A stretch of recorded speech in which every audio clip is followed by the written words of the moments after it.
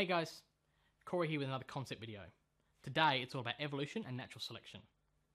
In this video, we'll take a look at how evolution functions through natural selection. And this one's really important, so let's get started.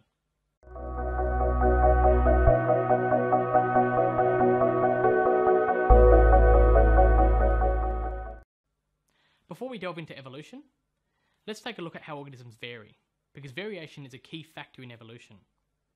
Now, there are a number of different processes which result in variation of organisms, and one which results in the development of entirely new genes. In sexually reproducing organisms, variation can come about through meiosis and random fertilisation, which has been studied earlier in this course and results in offspring that are a mix of genes of the parents. And for a bigger summary of these, please refer back to our video on meiosis. Mutations, however, are the source of all new genes and allow organisms in a population to introduce entirely new traits. In many cases, mutations can be lethal. However, in some cases, mutations can arise that provide an organism with a selective advantage over others and can therefore be passed on and increase in frequency within the gene pool. Now that we understand that, let's delve into evolution.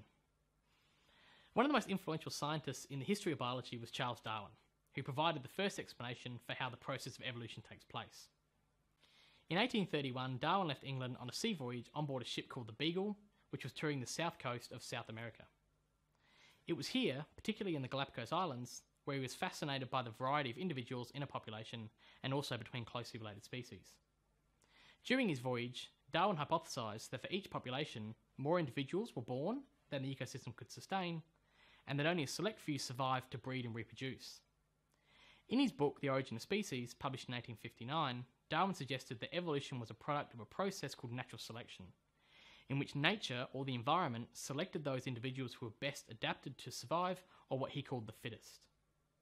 He proposed that variation between individuals gave some organisms a reproductive advantage, which would enable these organisms to breed in greater numbers and therefore contribute more to the future gene pool. This idea was explained using what are now called Darwin's finches. As can be seen in this diagram, each type of finch found on neighbouring islands have slightly different shaped beaks, and each one provides a unique adaptation for the type of food predominantly found in that particular environment. Darwin's thinking, which was both revolutionary and controversial for the time, was that natural selection over a series of generations was the main driving force for this evolution. He proposed that life had evolved from a common ancestor, and through natural selection, populations were modified over time according to different environments and thus different selective pressures they were exposed to. His conclusion, therefore, was that these finches were once the same species, but had evolved over time to be best suited to the different environments in which they now exist. So in other words, natural selection is a process in which selective pressures, like for example competition for mates, acts on individuals in a population and thus leads to the decision on which organisms will live and pass on their genes and which ones will die. This selection due to selective pressures then results in changes in allele frequency in a gene pool, as certain alleles are favoured and others are not.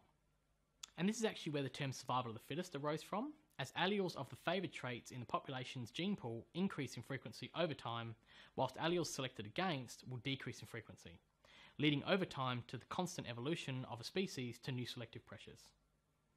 Well, that's it for evolution and natural selection. I hope it helped, and as always, check back soon for more concept videos.